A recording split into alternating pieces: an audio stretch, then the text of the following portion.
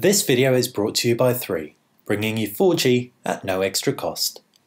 Hey guys, welcome to BTech. It's Basil here with a Nokia Lumia 830 and 730. Both of these phones were announced here at IFA 2014. You can see they've got slightly different screen sizes, they've got pretty different designs. We're going to talk you around the key similarities and differences because most of what's inside is actually the same. They've both got 720p screens. You've got a 5-inch display on the 830, a 4.7-inch display on the 730.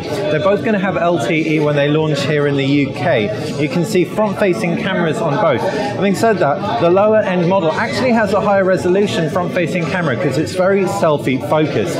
If we take a look around the key design though, you can see it looks more like a Nokia Lumia 1020 than it does a new Nokia Lumia 930. You've got those rounded corners and it's a 920-esque design as well. So this has a lot of throwbacks to the old Nokia styling. The new Nokia Lumia 830 has that metal frame. It's actually got a colored back cover, plastic. We've got the white one. It's available in orange as well as green and the standard black Nokia Lumia colors. You can take this off though to reveal a battery underneath and a micro SD card slot.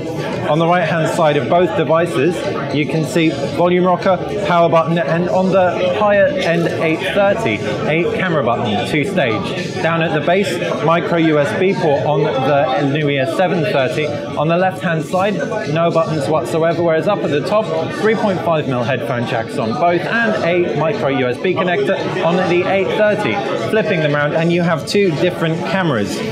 Zeiss optics on both, a 10 megapixel sensor and a 6.7 megapixel sensor. Think it's a 5 megapixel front-facing selfie cam on the lower end Lumia 730.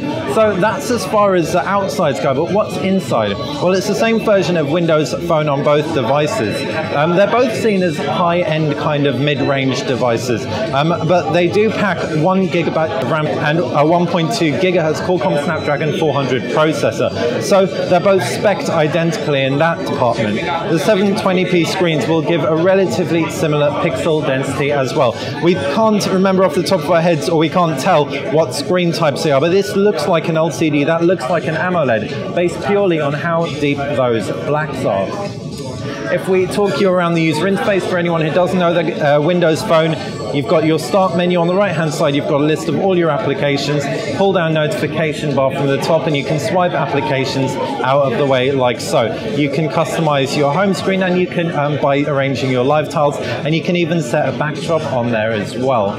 So that's been a hands-on with the Nokia Lumia 730 and 830 here at IFA 2014. If you've got any questions about either of these new phones, fire them in the comments section below. If you enjoyed the video, click like, and if you like the channel, click subscribe. Thanks for watching.